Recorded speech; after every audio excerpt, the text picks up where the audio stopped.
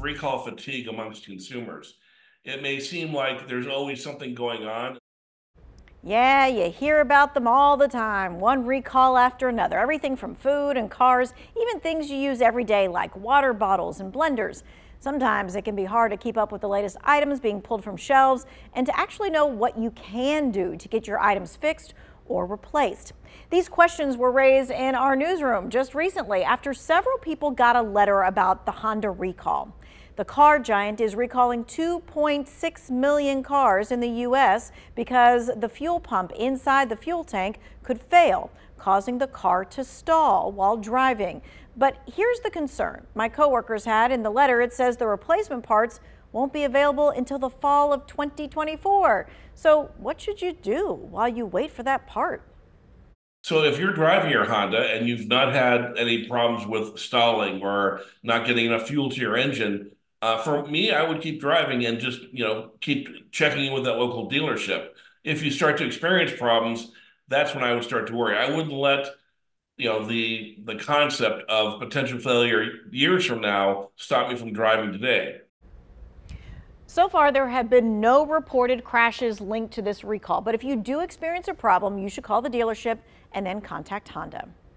Well, nearly 5 million popular portable blenders were recently recalled because of potentially serious safety issues. Now, we're going to show you the issues and how Consumer Reports put the newly designed replacement to the test. Yeah, the blender blades are not supposed to do that. The BlendJet 2 is one of the most popular portable blenders on the market. It's inexpensive, it's easy to use, but you need to turn your blender over and check for serial numbers beginning with 4 digits between 5201 and 5542. These models are being recalled. There have been several hundred complaints of the blades breaking, reports of melting charging wires, and a battery that caught fire.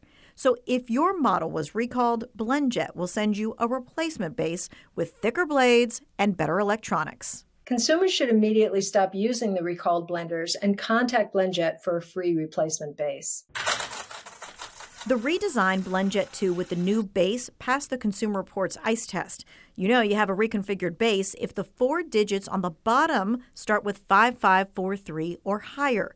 So what I want you to do, get a phone out, take a screenshot. The recalled blender numbers are on the left-hand side of the screen. The reconfigured blender numbers are on the right-hand side. Again, the company is going to replace the base for any recalled blenders free of charge. There are resources and links in the Who Wants to Know section.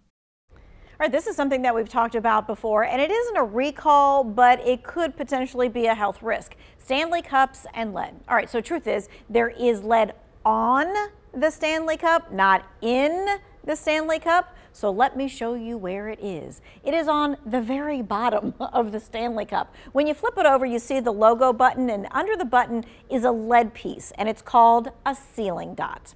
Stanley says the pellet, or that sealing dot, is completely covered and enclosed by a stainless steel cover, making it inaccessible to you. But there are health complications for someone who comes into contact with lead, especially if that button comes off. Doctors say lead is actually a naturally occurring element, even found in our soil, but in this case, natural doesn't really equate to healthy. With exposure over time, you can certainly find some serious health effects if that exposure is repeated and at high levels. The average lead level is somewhere less than 10 for adults. And so we do have some exposure on a regular basis, and that's something to be expected. The important thing to know is that it's chronic, high levels of exposure that could potentially cause the harm. So if you do own a Stanley Cup, just make sure you're keeping it clean. They're dishwasher safe. That might be the best and easiest option. Otherwise, separate all parts of the tumbler, hand wash it with warm water, and make sure it doesn't have that logo popped off. Now, when it comes to food recalls, most of the time it's due to exposure to things like E. coli, salmonella, listeria. But what are the real dangers of those, and how can you tell if you may have gotten exposed? What should you do if you get sick? We're going to start with E. coli. Symptoms start showing 2 to 4 days after you're exposed. Symptoms can include severe stomach cramps, diarrhea, vomiting. Just 5 to 10% of those people exposed to E. coli develop life-threatening problems. Common food sources include raw or undercooked beef, raw milk and juice, raw veggies such as lettuce, unsafe water. Salmonella symptoms, they're very similar to like diarrhea, cramps, and fever, but those can start as quick as 6 hours after being exposed. Illnesses typically last 4 to 7 days. Young children, older adults, and those with weaker immune systems that get severely ill, they need to be hospitalized. It is typically, though, treated with antibiotics. As for listeria, most people get symptoms similar to the flu, like muscle aches, fatigue, dizziness.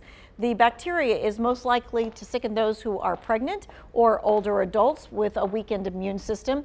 It can be found in soft cheese, unheated deli meats, and some raw vegetables as well, like sprouts.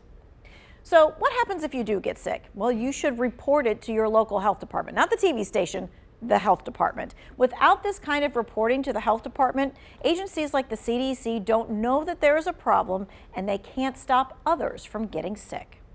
You know, if you missed any of this information, you're going to be able to find it in the 2 Wants to Know section.